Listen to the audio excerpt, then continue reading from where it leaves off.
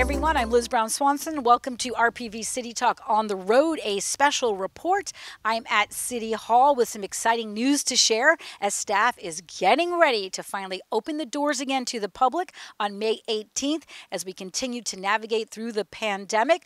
A lot of other exciting news to report, the fact that the preserve and the trails and our beaches in the city and our park sites are now reopened with many rules in place, such as you need to continue physical distancing, wearing masks. You can learn all about the do's and don'ts by logging on to rpvca.gov. Now, city leaders have also been doing more outreach as they are able to get out into the community more, delivering lunches to our first responders and frontline workers to say thank you. We caught up with our city founder and council member Ken Dyda, along with the city manager at County Fire Station 53 as they delivered meals to very grateful firefighters. So let's check it out. And then later we're going to travel over to the Sheriff's Department where we're going to see our community leaders bring more meals to the crews over there. Hello, I'm Ara Maranian. I'm the city manager with the city of Rancho Palos Verdes, and this is council member Ken Dyda. He is the founder of the city back in 1973, and so we're here to say thank you to our frontline workers. So we really want to appreciate and express our gratitude from the city and the taxpayers and the residents of the community. We're supporting our local restaurants. We got you lunch from a restaurant called Bird Talk on Western Avenue, and we're giving it out to all the fire departments in Rancho Palos Verdes and Rolling Hills Estates today, and then we're going to be going over to the Lomita Sheriff Station this evening. So it's just our way of saying thank you for all that. Thank you. Thanks, we appreciate it. Yeah, nice to meet you, gentlemen. Thank you. It's from the people. Hi, welcome to a little runaround that we're doing with the city. It's our way for the citizens to say thank you to the first responders as one side, and also to help the businesses get a good start in our city. We're finding lunches for the people at the first responders. Today we're dealing with the fire department, and this evening we're going to hit the sheriff's department. Now, there's been some confusion about who the citizens should listen to with respect to openings. The city closed the parks for safety, and the city is opening them in a phased fashion. So watch what the city announces and you'll know exactly what's going on. We're doing it in a phased approach so we don't get an instant invasion and overwhelm our system. So for those of you in our city, please come and enjoy with respect and care.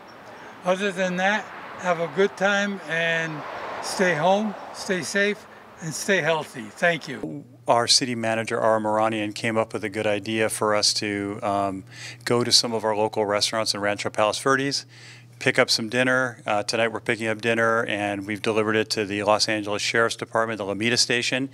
But we've been doing this over the last couple weeks where we've actually bought lunches or dinners from a local restaurant in Rancho Palos Verdes, and we went ahead and delivered it to our frontline workers, people that are working in the hospitals, fire department, sheriffs, and that. So it's been great. Of course, it's a nice gesture, and all these dinners are paid for by our citizens in Rancho Palos Verdes and the taxes they pay.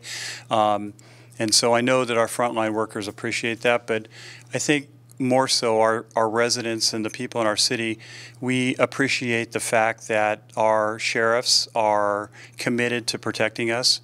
I was just talking with our captain here, and he was saying to us that some of the crimes did actually go up a bit in the commercial properties because when people were no longer going to their businesses, I think opportunist criminals thought they would hit the businesses, and so there were burglaries within the commercial space in our city.